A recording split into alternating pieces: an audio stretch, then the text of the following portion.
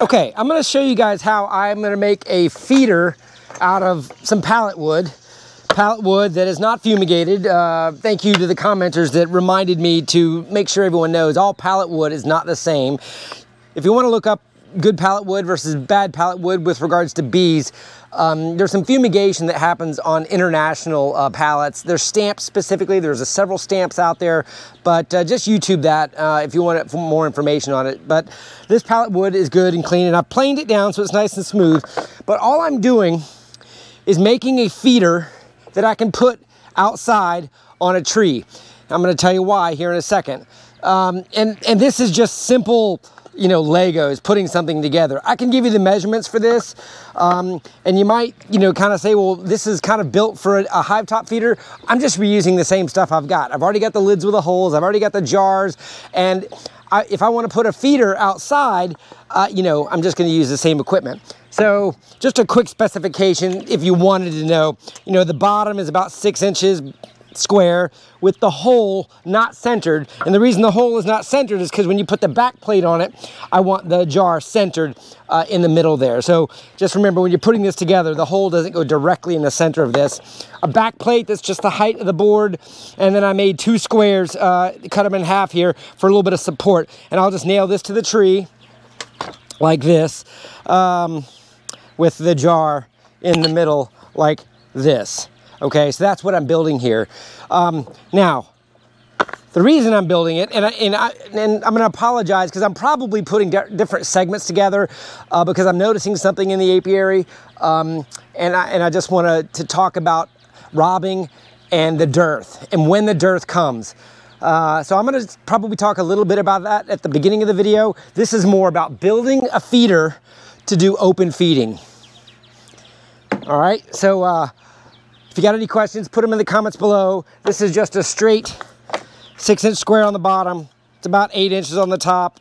Pallet wood that's about 6 inches wide. If you need exact measurements, then you're trying too hard. This is just something so a jar fits in there. Hope you enjoyed it. I decided to give you the time lapse of the assembly. So if you got any questions, leave them in the comments below. I'm just gonna put it together real quick here.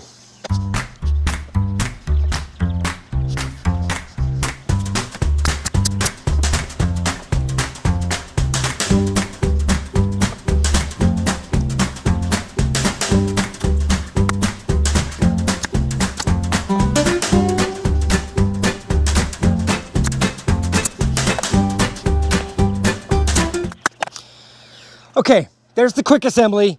Probably did that at about 800 speed. And now you see the jar goes right in there like that, and it will attach to the tree just through a hole in the back and secured to a tree or a building or a structure just like that. Let me know if you got any questions. The next feeder I want to show you, just like the open feeding jar feeder, is a pollen feeder. There's 1,000 ways of making this. The 2 important considerations are keeping rain out and keeping it, you know, somewhere so the bees can go in and the pollen doesn't fall out. If you don't know what pollen substitute is, it looks like this. This stuff that I bought from Man Lake, it's like flour. There's recipes you can make your own if you'd like. You know, this stuff is pretty popular, and you know, as long as you put it into something that keeps it dry. I use these resealable 5-gallon buckets with screw top lids. And this is just a coffee can, and I've taken the lid to create a little bit of a cap on it. Now, this was a little bit difficult to make, so I'm not saying this is the perfect solution, but the objective is hanging the coffee can in a way with a lip so that when it rains, this pollen that is like powder stays dry for as long as you possibly can.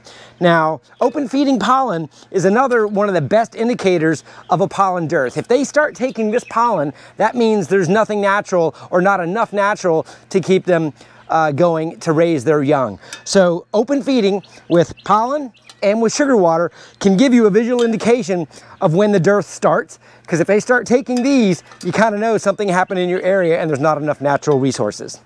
Let me know if you got any questions.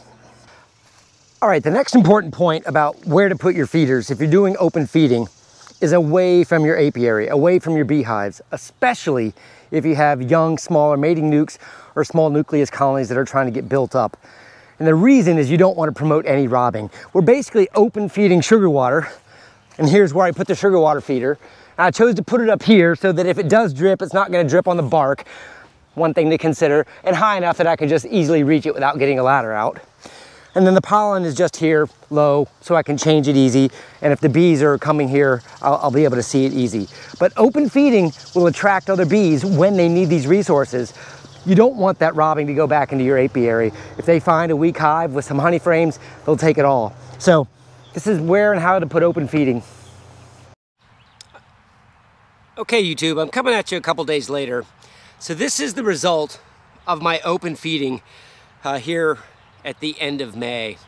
The pollen feeder that I put out a few days ago does not have any bees coming towards it right now.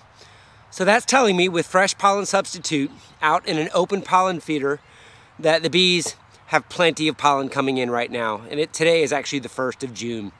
31st of May was yesterday. So the end of May, beginning of June, looks like we have plenty of pollen coming in. But look at what's going on at the sugar water feeder. This is telling me that the nectar flow has stopped right now. Now why? Weather, end of the season, trickling down, sugar water is better. If you put an open feeder out and the bees are going for the food like this, they are preferring sugar water over anything else that's available naturally. So this is an indication that we're at the end of the spring nectar flow here in zone 9B. So this is how you use feeders to use as indicators for your nectar flow and for your pollen flow. Don't put these feeders anywhere near your apiary because this will create robbing.